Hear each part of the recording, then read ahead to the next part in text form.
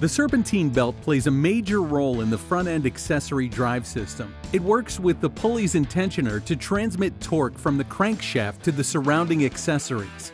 While these components have advanced over the years, they are still susceptible to cracks, wear, and misalignment issues because of their constant exposure to extreme driving conditions.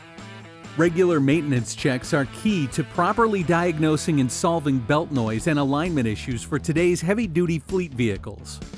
The first line of action is inspecting a belt for wear, and you can no longer rely on your eyes to tell the whole story. Today's EPDM belts wear differently than their predecessors. With a neoprene belt, it was pretty easy to tell by the belt's appearance when it needed to be changed. But with EPDM belts, it's more difficult. That's because they tend to wear the same way as tire tread. The rib profile gradually gets worn down and changes over time. One of the best ways to measure wear is by using a tool like the Dayco Awearness gauge. This innovative device will help you identify belt wear by looking at the rib profile, analyzing rib depth, and checking for cracks. To check the rib depth, place the belt flat into the tool. Keep it level and check to see where the top of the bar sits. On a new belt, it should sit higher than the top of the belt's rib tips. On a worn belt, the bar will be lower. To measure the rib profile, place the profile indicator in the belt grooves. On a new belt, you shouldn't see side or flank clearance, but a traditional V profile in the grooves.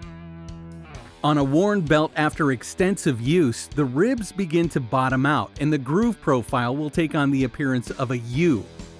Once the rib profile is changed, less material will actually make contact with the pulleys. This can cause slippage and affect the performance of the accessories, possibly resulting in noise and alignment issues.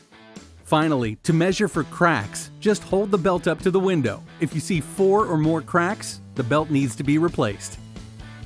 During inspection and replacement, it's important to ensure there is no risk or signs of contamination. This includes exposure to any foreign matter on any part or application the belt might come in contact with, including the pulleys and tensioner.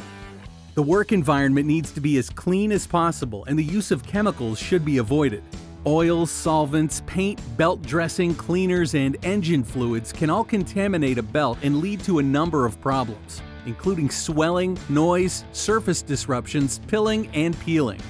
Contamination ultimately reduces belt life and impacts its ability to perform in high temperatures. Another big problem with belt maintenance is noise, but you'll be surprised to know that most noise is not the fault of the belt.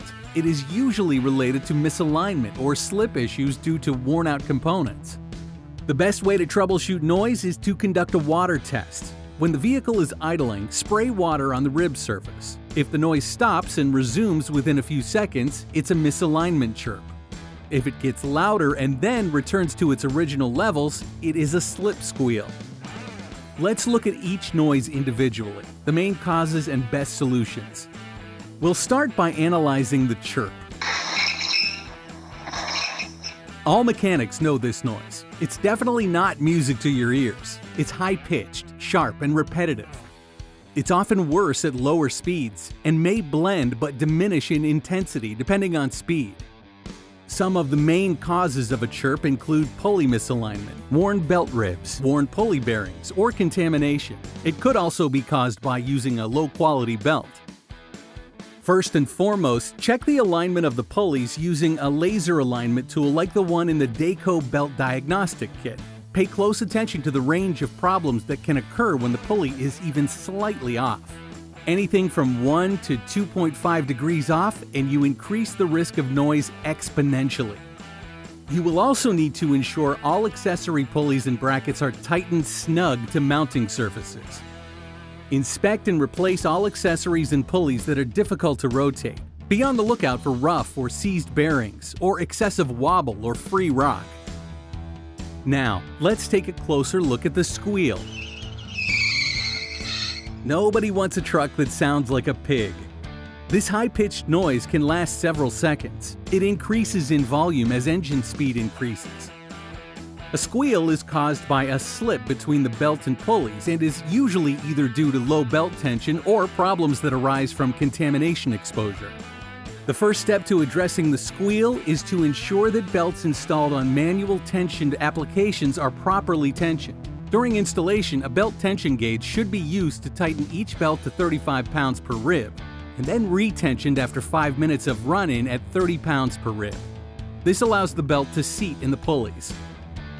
For those vehicles with an automatic tensioner, double-check that the pulley turns freely without binding. The tensioner arm should move smoothly through its entire range of motion, and there should be adequate tension. Always check the tensioner bearing for noise and wear. Replace any tensioner where the bearing feels rough or if the pulley has any runout or wobble. Before the belt is put back on, all accessory pulleys and idlers should be thoroughly inspected to ensure free and smooth rotation. If there is binding or rough rotation caused by a dry bearing, then the pulley should be replaced. Finally, double-check to make sure the belt has not been exposed to any chemicals like motor oil, power steering fluid, antifreeze, or other petroleum-based lubricants. This will weaken the belt and can lead to swelling and noise, so replace any serpentine belt that has been oil-soaked and never try to solve issues with belt dressing. That is a recipe for disaster. Remember too, if even one component needs to be changed, they typically all do. System replacement is the best route to avoiding comebacks, and choosing OE equivalent products will help maximize uptime. Dayco's been working with heavy-duty OEMs for 90 years, so we build that technology right into our aftermarket products. In fact, more than 2,500 design, development, and testing hours go into every Dayco product, which means you get the best quality and performance. Be sure to check out the Dayco app when you need to find more specific information for a certain type of belt. You can search a number of different ways, so it's easy to find what you're looking for.